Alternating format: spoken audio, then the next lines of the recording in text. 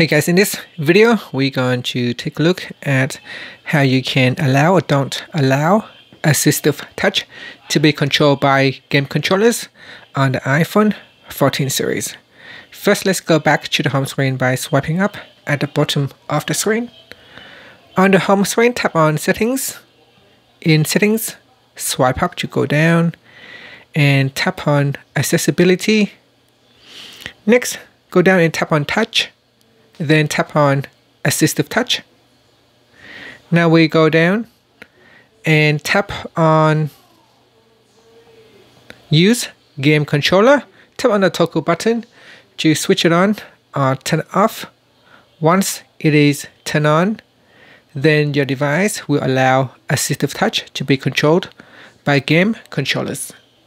And that's it. Finally, you can swipe up to go back to the home screen. Thank you for watching this video. Please subscribe to my channel for more videos.